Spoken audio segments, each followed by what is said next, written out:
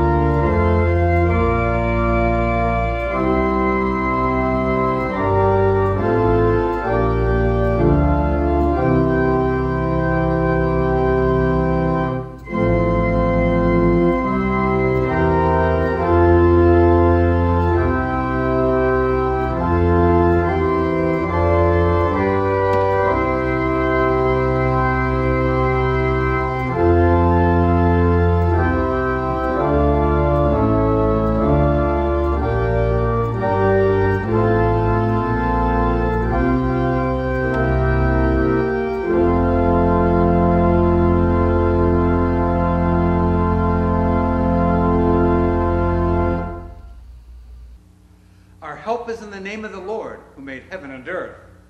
Amen. Welcome once again to this service of worship on this second Sunday in the season of Lent. We pause in our Lenten journey to follow our Lord as he makes ready a plan for our salvation. Fantastic to think about how God had it figured out even before we ever knew there was a problem. Please join me in the call to worship found printed on the screen. Jesus said, "If any want to become my followers, let them deny themselves and take up their cross and follow me. For those who want to save their life will lose it, and those who lose their life for the sake of the gospel will save it. But how shall we take up our crosses and follow?" As we gather in this time of worship and take pause during our Lenten journey of faith, let us seek the guidance and wisdom of God so that we may discern the crosses in our lives and follow in the will of God. And let us pray. O holy and mighty God, you are our great creator and sustainer. Beyond all that is, your being is beyond our comprehension. Yet you have said that we are made in your image, made for a relationship with you. This truth and blessing we can only receive through faith. And so by your gift of faith to us, we worship you this day for who you are in all your mystery, and for the revelation of yourself that we find in Jesus our Lord, through whom and by whom we draw near to you even now. For we ask and pray in Jesus' name. Amen. And amen. And grace to you and peace from God, who has redeemed us through the saving grace found in our Lord Jesus Christ. Amen. And let us sing our opening songs of praise.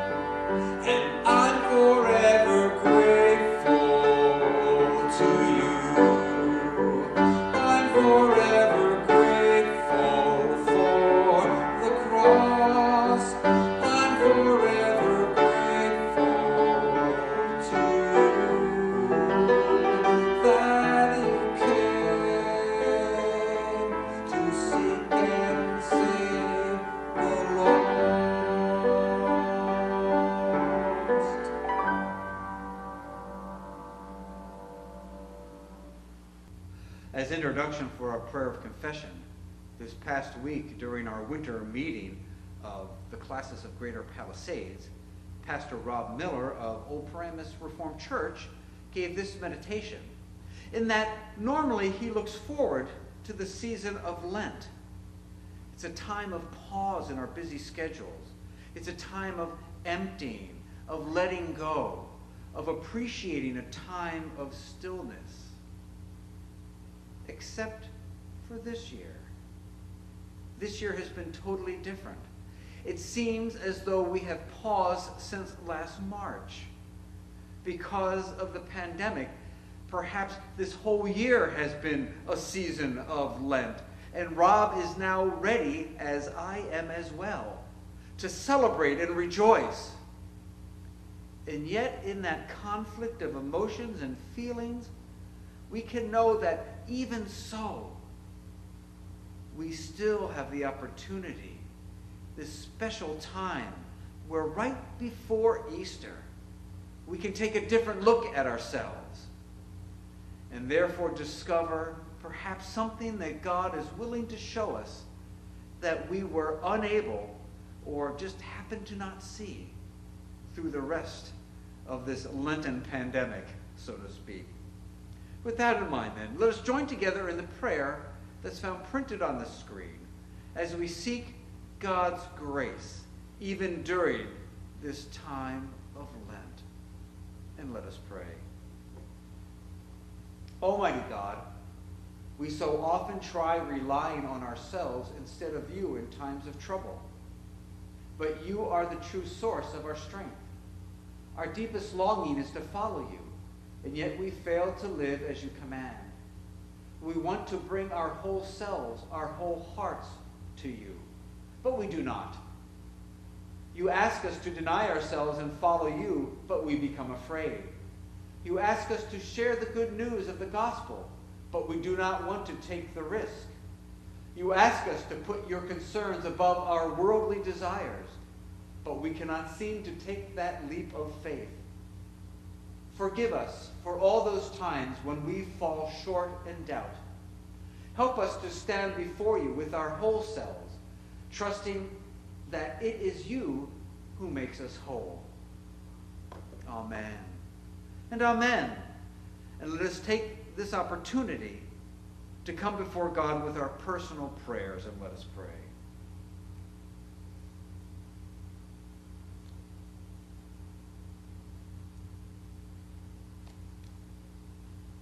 And hear now these words of assurance.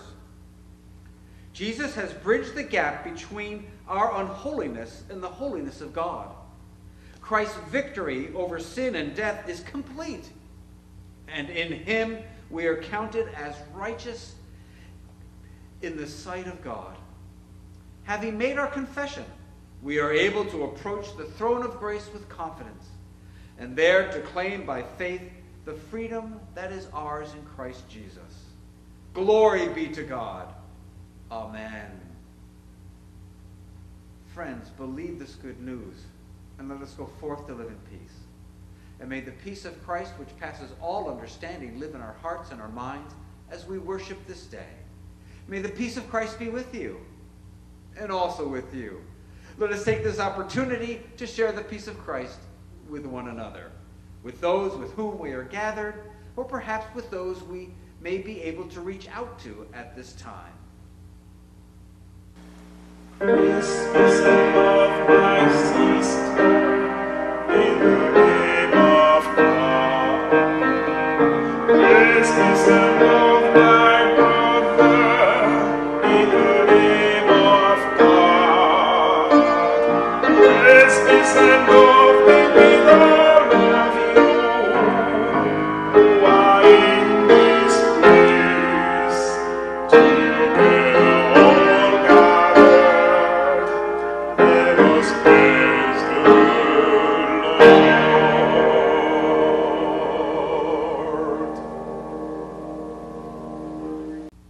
In preparation for our responsive reading this day, it comes to us from Psalm 22, verses 23 through 31, a psalm of David. Perhaps we are better familiar with verse 1, however. my God, why have you forsaken me?" For these are the words that Jesus uttered while hanging upon the cross.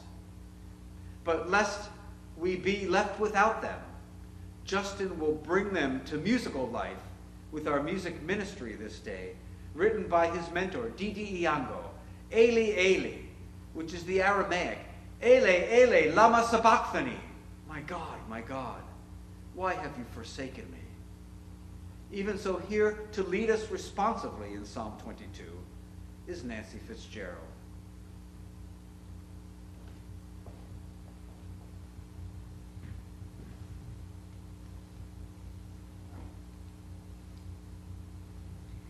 Psalm 22, a psalm of David, plea for deliverance from suffering and hostility.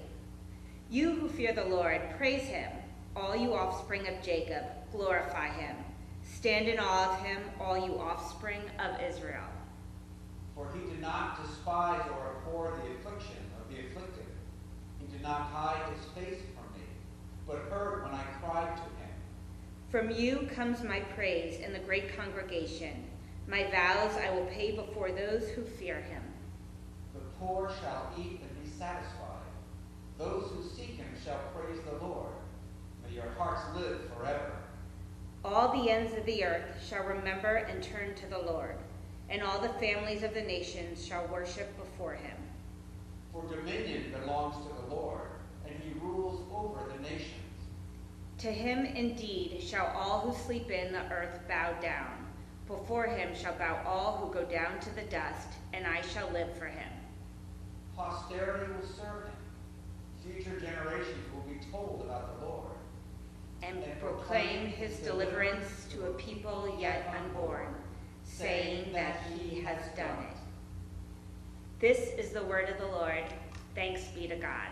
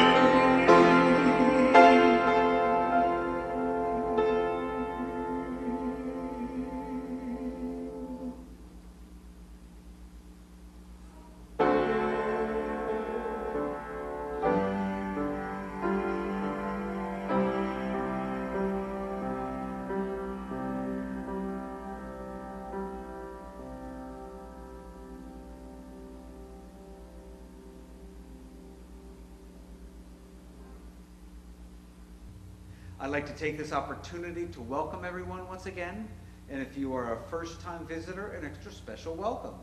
As for now, I would ask that you please join me in prayer as we prepare to open God's Word for today, and let us pray. Gracious God, we come before you once again, getting ready to hear your words of life found printed in the words of Scripture. Please bless our reading so that it may instruct us in the way that we should go and fulfill your will in our lives. For we ask in Jesus' name, amen. And amen. Our first passage of Scripture comes to us from Luke chapter 13. And well, it's kind of a process passage where Jesus is on his way to Jerusalem, as we know from chapter 9 a week or so ago. But here are some vignettes that he meets with along the way. Please join me on the screen. At that very time, there were some present who told him about the Galileans whose blood Pilate had mingled with their sacrifices. He asked them, "Do you think that because these Galileans suffered in this way, they were worse sinners than all other Galileans? No, I tell you, but unless you repent, you will all perish as they did. Or those 18 who were killed when the Tower of Siloam fell on them. Do you think that they were worse offenders than all the others living in Jerusalem? No, I tell you, but unless you repent, you will all perish just as they did." Then he told this parable. A man had a fig tree planted in his vineyard, and he came looking for fruit on it and found none.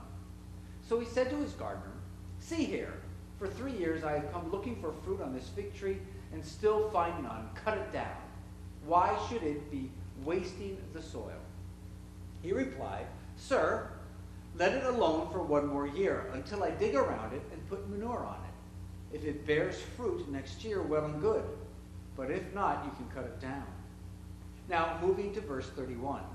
At that very hour, some Pharisees came and said to him, "Get away from here, for Herod wants to kill you."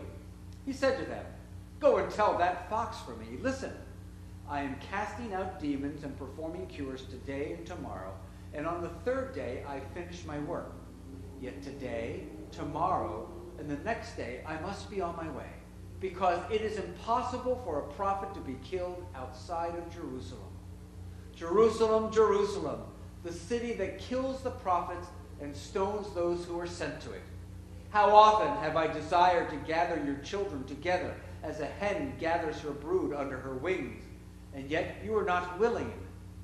See, your house is left to you, and I tell you, you will not see me until the time comes when you say, 'Blessed is the one who comes in the name of the Lord.'" Moving now to our passage from Romans. Romans being Paul's introductory letter to the church there in Rome, while he was planning to go further west, we think into Spain. Circumstances changed, and Paul did get to Rome, except it was under house arrest and armed guard. Nevertheless, here are these verses from chapter 5. "Therefore, just as sin came into the world through one man, and death came through sin, and so death spread to all because all have sinned, sin was indeed in the world before the law, but sin is not reckoned when there is no law. Yet death exercised dominion from Adam to Moses, even over those whose sins were not like the transgressions of Adam, who is a type of the one who was to come. But the free gift is not like the trespass. For if the many died through the one man's trespass, much more surely have the grace of God and the free gift in the grace of the one man, Jesus Christ, abounded for the many. And the free gift is not like the effect of the one man's sin. For the judgment following one trespass brought condemnation, but the free gift following many trespasses brings justification. If because of the one man's trespass death exercised dominion through that one, much more surely will those who receive the abundance of grace and the free gift of righteousness exercise dominion in life through the one man, Jesus Christ. Therefore, just as one man's trespass led to condemnation for all, So one man's act of righteousness leads to justification and life for all. For just as by the one man's disobedience the many were made sinners, so by the one man's obedience the many will be made righteous. But law came in with the result that the trespass multiplied. But where sin increased, grace abounded all the more, so that just as sin exercised dominion in death, so grace might also exercise dominion through justification, leading to eternal life through Jesus Christ our Lord. Amen. And this is the word of the Lord, and thanks be to God. Well, hello everyone. How are we doing today? It's good to see you and some new friends as well. Welcome. Well, look what Lena's mom brought us this past week. They're stickers for the wall. And here's what they say. Wash your hands and say your prayers, because Jesus and germs are everywhere. Oh my. So we're going to put those right near the sink in the bathroom so that we make sure we wash our hands, because germs are everywhere, but luckily Jesus is too. Now, just believing in Jesus doesn't get rid of the germs on our hands. You need soap and water to accomplish that. And still 20 seconds as we sing the song, Jesus Loves Me, at least the first part of it. And also, too, it's like what we read in the Bible today. That where Paul was writing to the church in Rome, where sin came into the world. You know, we all fall short. We all grow up, and well, none of us are perfect. It's like germs are everywhere. But we're very lucky because Jesus came into this world. And Jesus gave himself as a payment for our sin. It was pretty icky the way he did it, but yet he did it anyway. And so now the love and grace of Jesus is everywhere too. So when you look at these signs as we wash, well, you know what? Wash your paws and say your prayers, because Jesus and germs are everywhere. Luckily, Jesus, even though sin is everywhere, Jesus is there even more better than ever. Let's think about that, and let's pray. Oh, gracious God, thank you. Thank you for the gift of Jesus. Because not only is sin and germs everywhere, but faith in you and faith in Jesus has eliminated the power of sin. And also, too, thank you for soap and water so that we can get past those pesky germs as well. For we ask in Jesus' name, this day and always. Amen. Amen.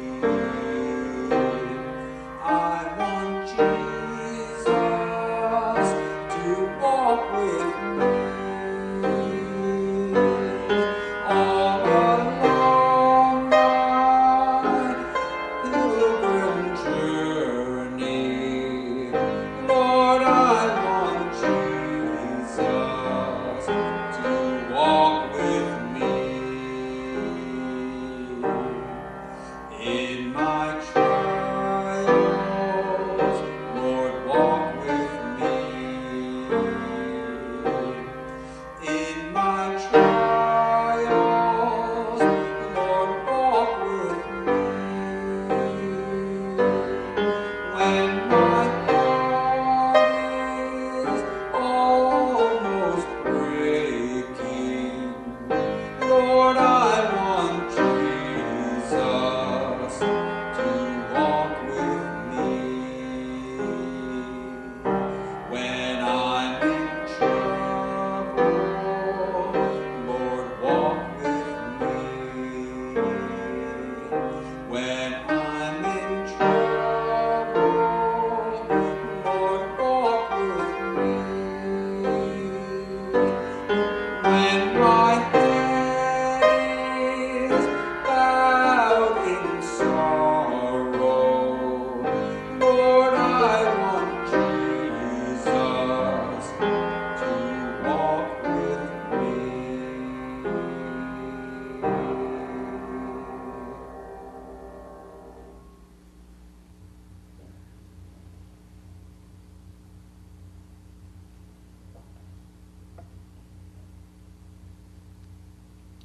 Patrick Swayze, Paul Newman, Peter Jennings, Farrah Fawcett, Ted Kennedy, Michael Crichton, Sidney Pollack, Steve Jobs, Anne Bancroft, William Rehnquist, and last of all, Gilligan, Bob Denver.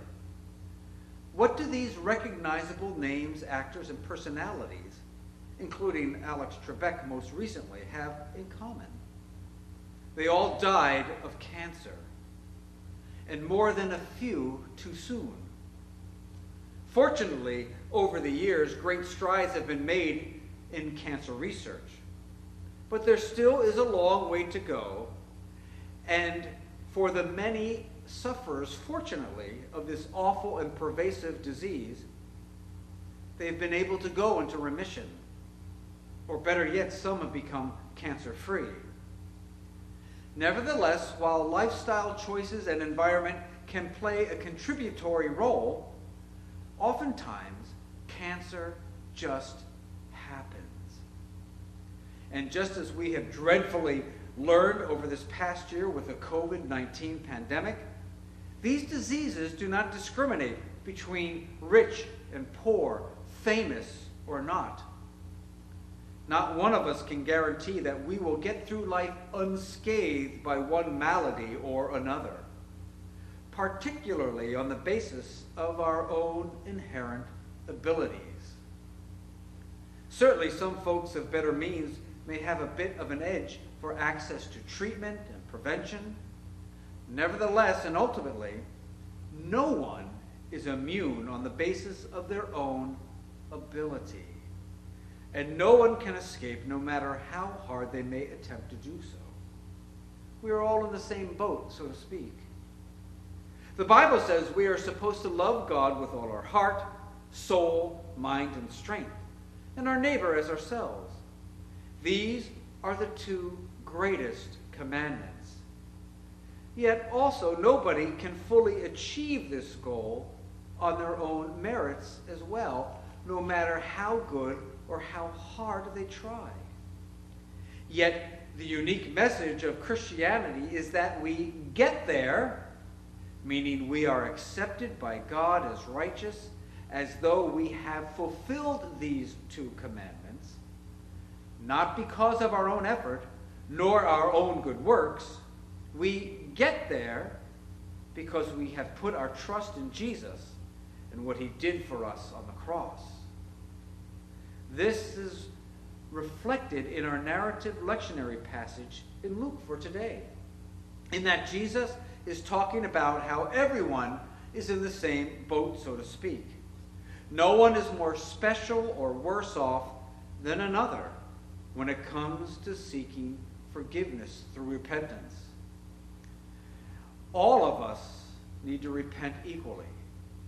Whether or not a tower fell on top of you, as Jesus comments, or a Galilean whom Pilate had some of their blood mingled with their sacrifice, or in current day terms, whether a tragedy occurs, like most recently the car accident involving Tiger Woods, one of the best golfers ever, can still end up seriously injured as easily as anyone else.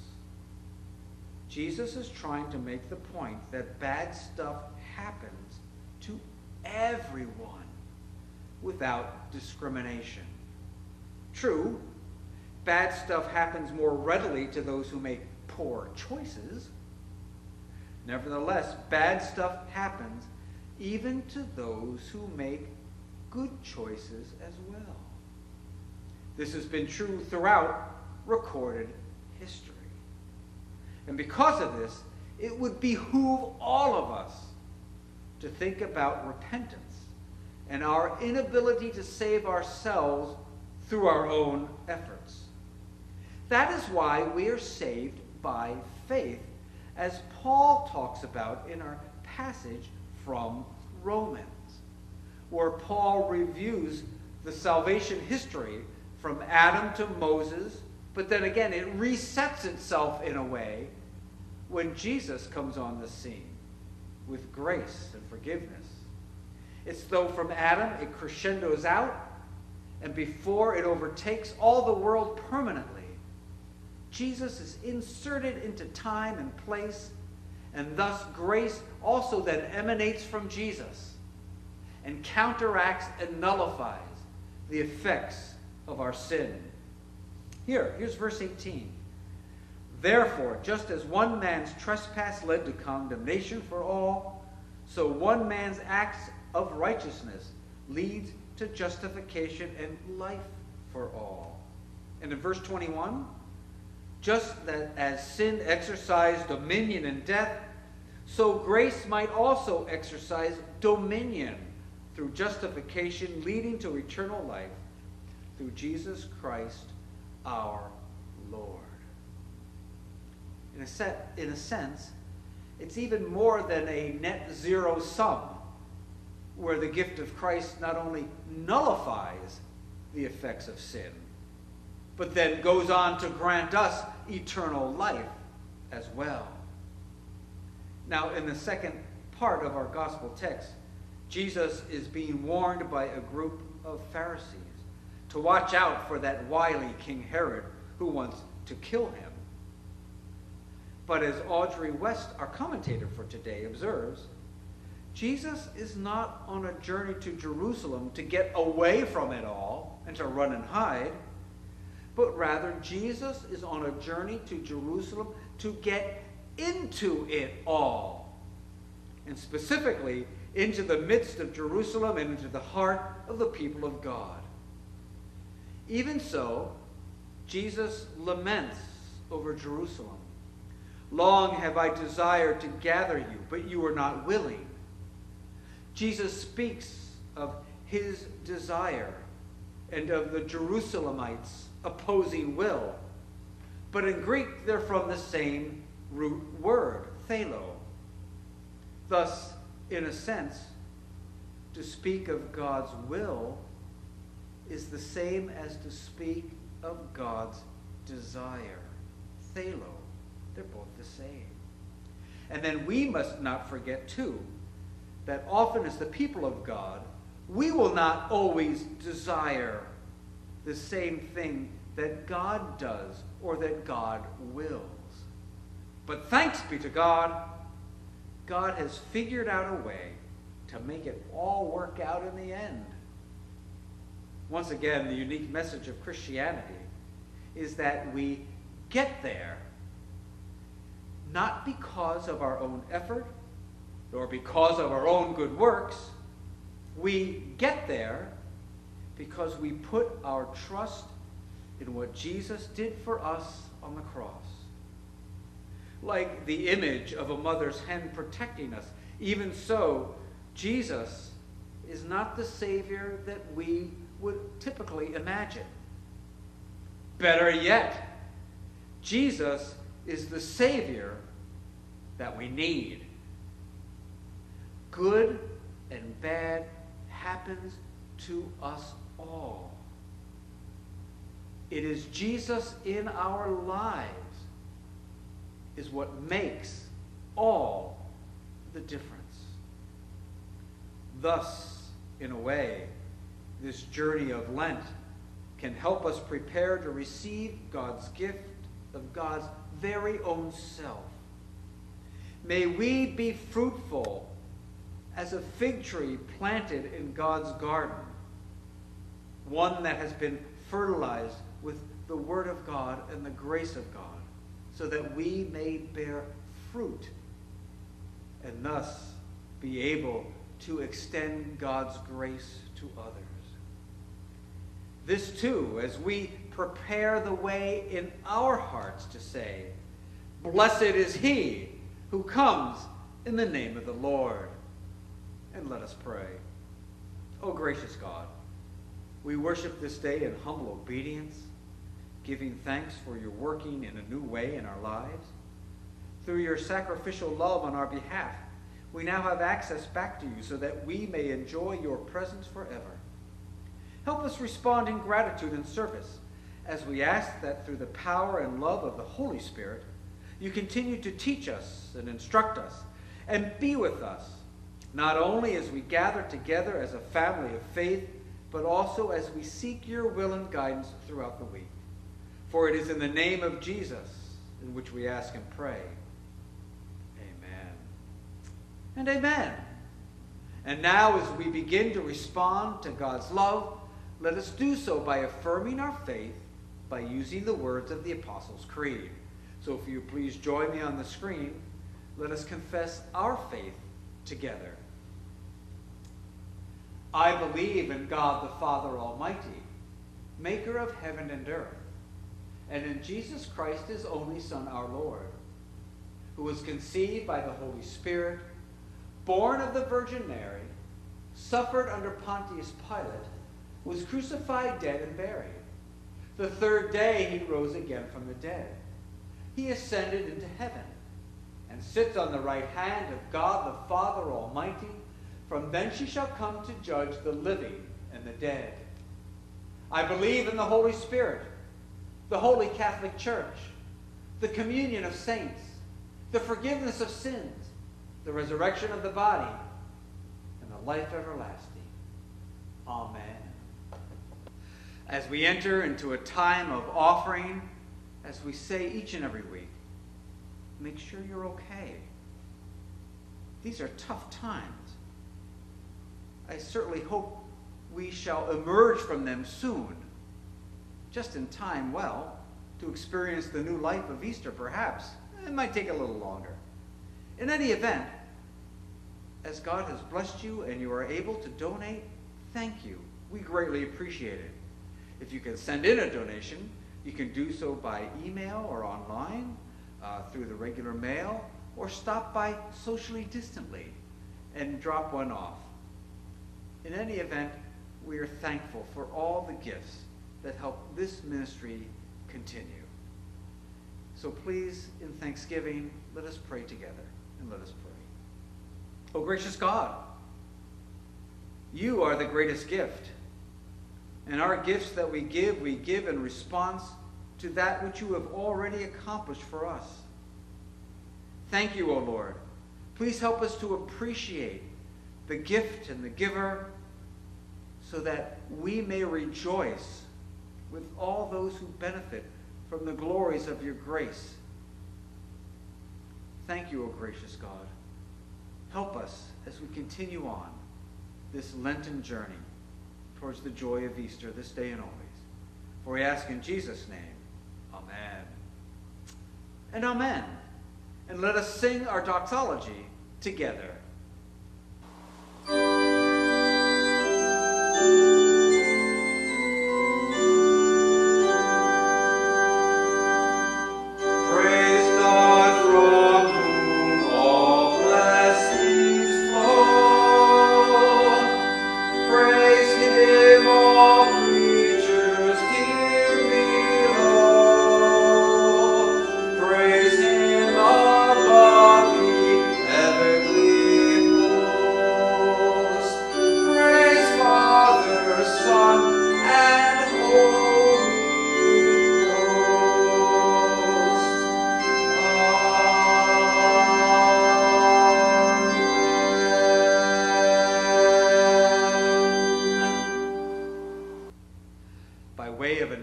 This day, on the 28th day of February, on a February that's been snowier than probably all the Februarys in the last 5 years combined, who knows? Nevertheless, as we continue through the season of Lent, as we move into March, we have a corned beef supper that's a takeout meal this year, like it ended up being last year, on Saturday the 13th. Information is on the website. And if you'd like to reserve a meal, you can call the church office and find all the details that you need. Also, we're offering March soup this year as well. And those details also will be on the church website, as well as an opportunity to order Easter flowers, if you'd like to do so, to dedicate and decorate the sanctuary for the glorious day of Easter. With that in mind, though, I'd ask that you would please join me in prayer, and let us pray. O God of mercy, you are full of tenderness and compassion, slow to anger, rich in mercy, always ready to forgive. Grant us grace to renounce all evil and to cling to Christ, that in every way we may prove to be your loving children. For in lifting Jesus up on the cross, you open for us the path to eternal life. Grant that we, being born again of water and the Spirit, may joyfully serve you in the newness of life, to follow you with courage, be known by your name, and faithfully walk in your holy ways. We ask this through Christ our Lord, who lives and reigns with you in the unity of the Holy Spirit, one God now and forever. O dear Lord, as the vaccinations continue to roll out, for those who would long to have one, may their longings be ended soon. May the distribution continue to go as well as it can. O gracious God, thank you for our essential workers. Please strengthen them in their task. For hospital and EMS and doctors and nurses, please continue to strengthen them as well. For those who deliver people and deliver goods, may they continue in their worthy callings. O gracious God, we are still in the tunnel. It looks like there's light at the end of it, but we are still in the tunnel. Help us to continue during this time of isolation, this time of separation, this time of quarantining, as we endeavor to keep each other safe and secure. Secure in the knowledge, of course, that our ultimate safety is well within your capable hands. O gracious God, please bless those who are traveling. May they reach their destination safely and return home the same, to lift up their hearts with you. Bless those who are facing medical procedures. May they become scheduled and accomplish that for which they are designed. Be with those who are recovering. May it be swift and strong and well. Yet, Lord, there's those of us who are experiencing grief at this time. Please comfort us. Those of us who are in chronic pain, where there is no remedy readily available. And we ask for strength to meet each new day. Lord, please bless our students, our kids in school, in high school, in elementary, and in college. Help them to study well and to negotiate their education through this time of hybrid, remote, and, in-person learning. Lord, thank you for those who serve us in uniform. Keep them safe, especially those who find themselves in harm's way. In all these things, we are more than grateful as we turn to you using the words that our Lord Jesus taught us to pray by saying, Our Father, who art in heaven, hallowed be thy name. Thy kingdom come, and thy will be done, on earth as it is in heaven. Give us this day our daily bread, and forgive us our debts as we forgive our debtors. And lead us not into temptation, but deliver us from evil. For thine is the kingdom, and the power, and the glory forever. Amen. And amen. And let us sing our closing hymn together.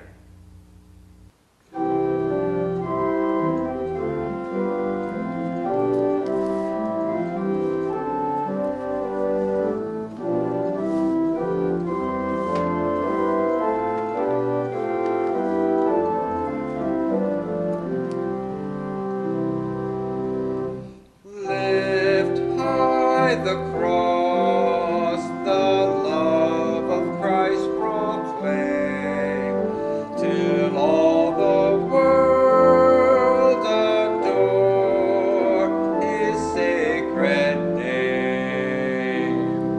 Come, Christians, follow where our Savior trod, the Lamb victorious.